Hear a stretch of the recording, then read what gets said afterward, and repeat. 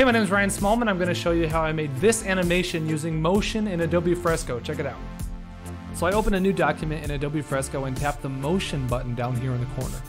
There's actually two ways you can add motion to your artwork, either with motion paths or the one we're going to use today, which is frame by frame.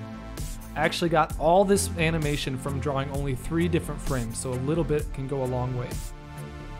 So once I turn on motion, it will open a timeline for that layer. That way you can have different animations looping on separate layers. So I can just start drawing each frame right here, and just tapping the plus icon in the timeline will add more frames. You can do this for however many frames you'd like, but I actually only used 3 here. It's actually super easy to see how it's turning out. Just press play on the motion bar and your animation will start looping. If any part of your animation looks a little wonky, just tap on the frame you want to edit and change it right there.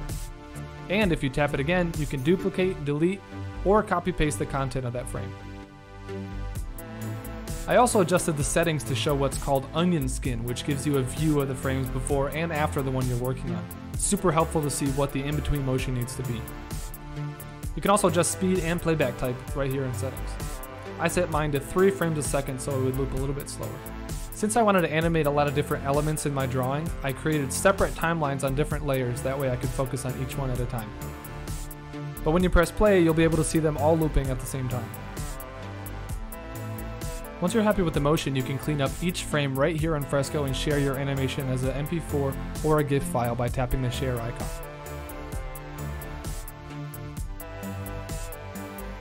But a cool part about Fresco is that it automatically syncs to your Creative Cloud.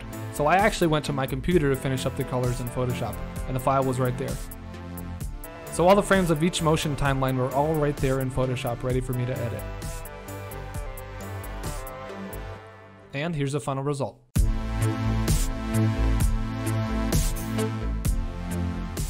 You can take a closer look at the whole project on my Behance right now at behance.net/Ryan Smallman.